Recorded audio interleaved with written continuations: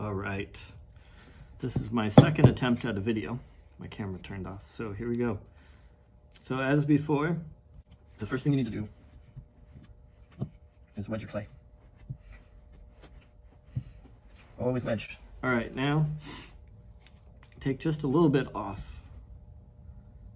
And what you do is start, and you're using that pinch pot technique, but you're just trying to make it come into a little round flat disc.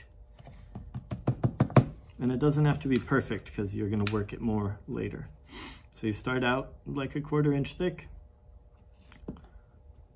and then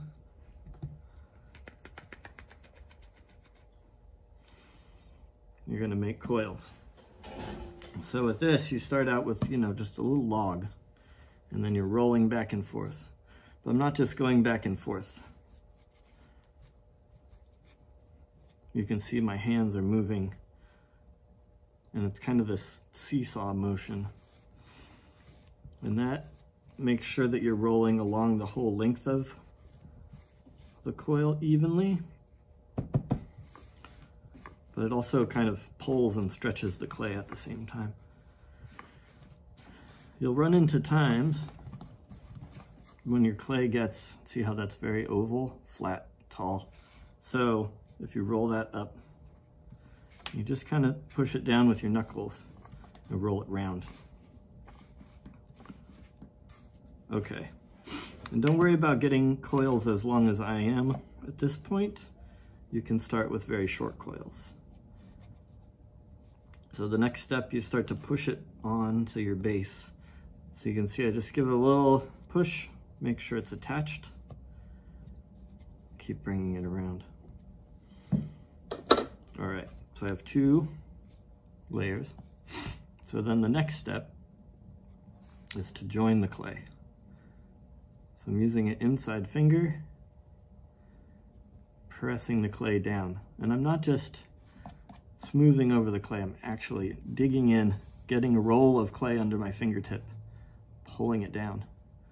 And this is important because we're not doing a score and slip technique. We actually have to mash the clay together. And if you don't, as it dries, your coils will just pop apart. So you do the inside, smooth it out a little, come back, and now you're on the outside.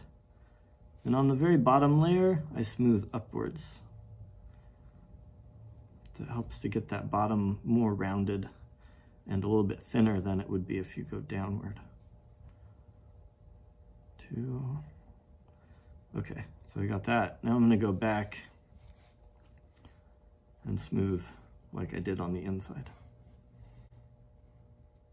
And with this first layer, it's a little harder than with the other. You have to go sometimes all different directions to get it joined well, but it's okay.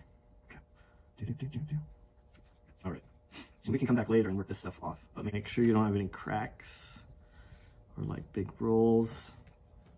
All right, next layer.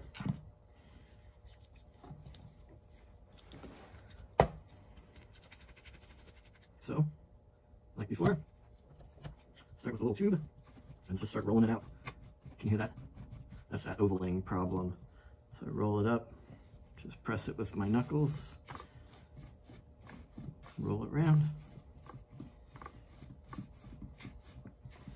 So coil construction is really lovely to me because the technique has been around in almost every culture around the entire earth for many thousands of years.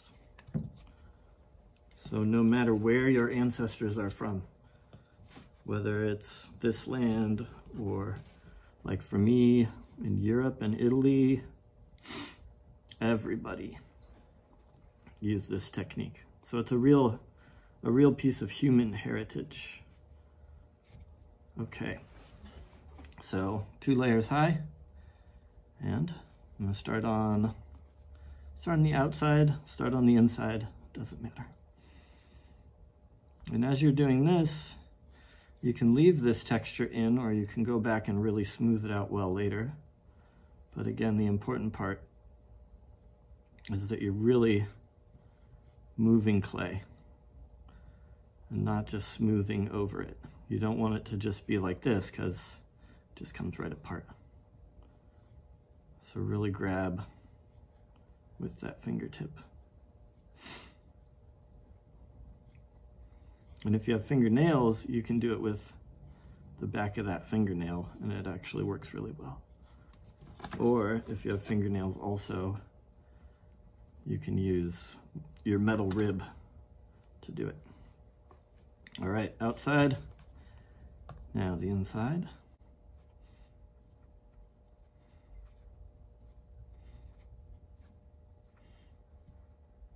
Okay, and now all that's left is to go back in and clean it up, especially on the inside. You want it very smooth. So this is a good place to start practicing. This is just a plastic version of the metal rib that you guys have. We can get in there. And it really cleans it up fast. Just smooth it right out. And just hit it with a little thumb. Maybe a little bit of water on your finger, and you can really work it clean. All right. So then on the outside, same thing. You can do it with a rib, or you can do it with your fingers. For me, there's something about creating something using nothing but your hands that I really appreciate.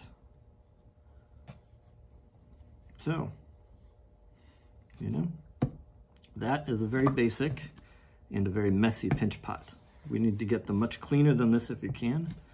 And like before, take a picture of it for your portfolio, smash it, put it back in your bag.